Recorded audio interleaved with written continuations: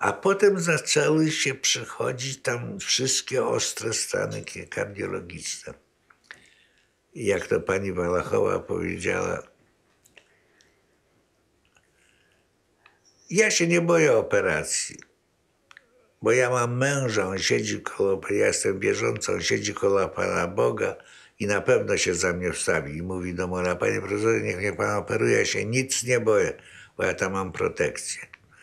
Także takich pacjentów, mianowicie pani Walachowa była operowana, wyszła za mąż, wyjechała do Szwecji, żyła 10 lat, pisała listy. No, który przez uzwyczajny, ale to nic nie szkodzi, ale z całego serca. Bardzo pięknie powiedziała do pana i do nas. Niech Pan Bóg pobłogosławi ręce profesora Mola i myśli lekarzy z Pirogowa. Pamięta pan, to był taki No tak, ale ja... Tak. Bo to ale się... miał pan docent opowiedzieć nie, to było bardzo fajnie tam, i bo o to... tej nowej metodzie. Zaraz. Tam było bardzo fajnie na przedoperacyjnej, bo ona leżała, bo przecież tłok, tam była cholera na tym Sterlinga, a myśmy mieli tam wejście. Więc ona leży na tym wózku, leży, mówi, przecież ja się nie mogę doczekać. Ja jeszcze mogę umrzeć przed operacją. I dlaczego to? To była pani Walachowa.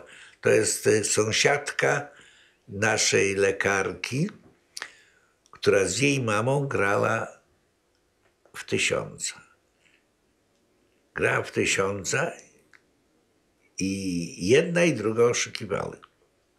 Bo była jeszcze ciotka, która dopiero była aferzystka. I we trójkę grały w króla z dziadkiem. No i było bardzo trudno tam wygrać coś, bo każda oszukiwała. I pani Walachowa była pierwszorzędna w tej sprawie. Była ruda.